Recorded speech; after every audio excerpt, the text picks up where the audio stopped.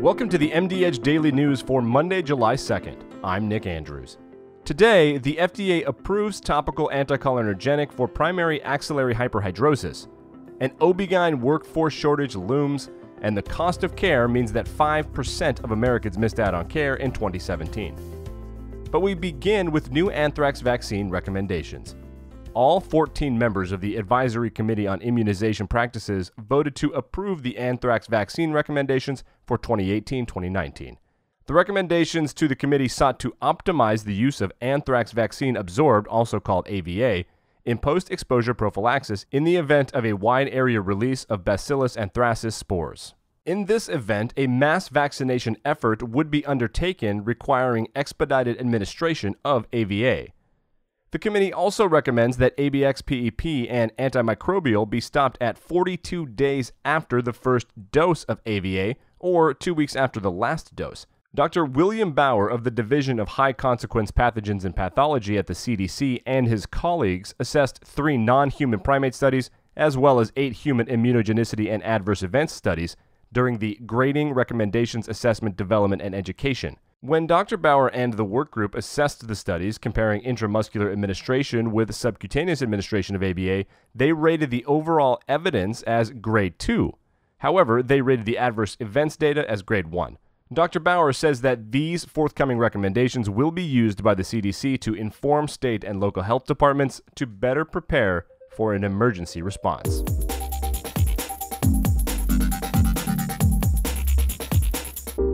Isolate for the topical treatment of primary axillary hyperhidrosis in adults and children aged 9 years and older.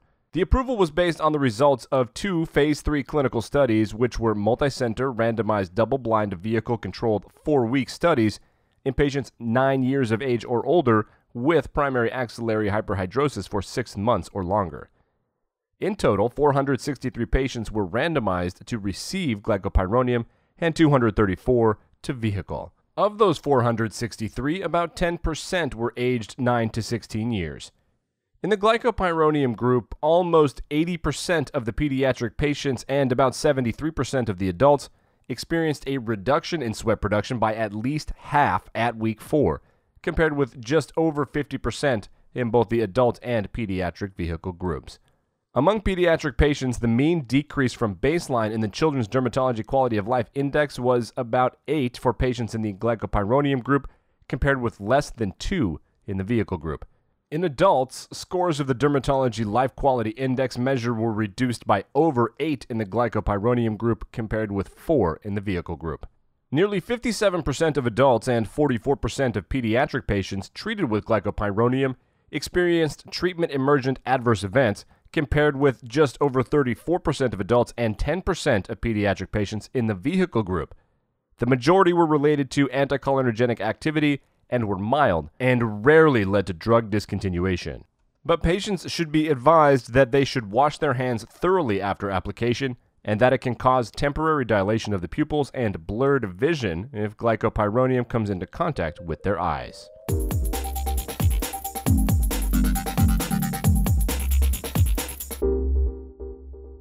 The average age of OB-GYNs is rising across the country, signaling physician shortages that are projected to worsen over the next several decades.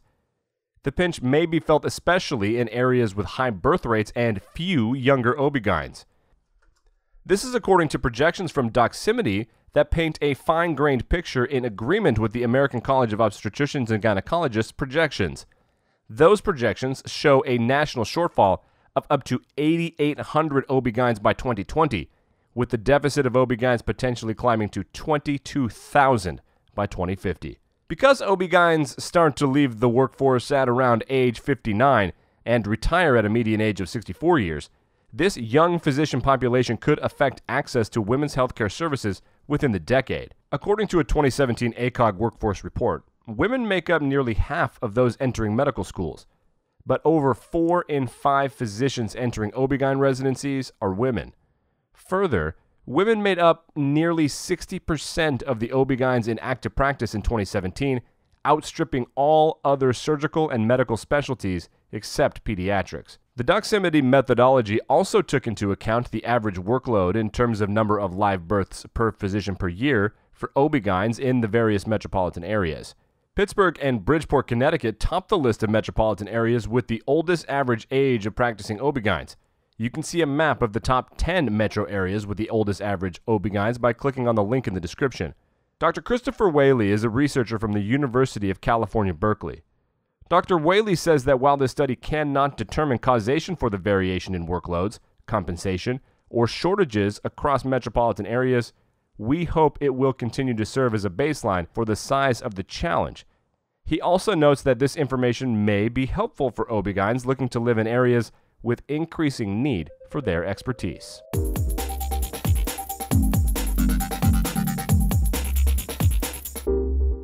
And finally today, the percentage of Americans who went without medical care due to cost rose to 4.5% in 2017, reversing a 6-year trend. This is according to a report from the National Center for Healthcare Statistics. The rate was 4.4% in 2016, which represented a slowdown in what had been steady decline over the past 5 years. Declining rates corresponded with the implementation of the early provisions of the Affordable Care Act in 2010. The 2017 rate varied considerably by age group. Not surprisingly, those aged 18 to 64 years reported that they did not seek medical care at some point in the previous 12 months due to cost. The rate was 1.2% for those aged 18 years and younger and 2.7% for those aged 65 years and older.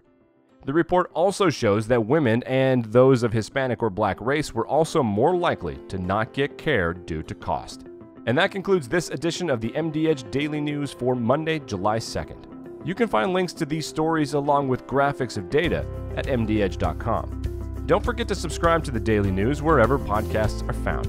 For MD Edge, I'm Nick Andrews.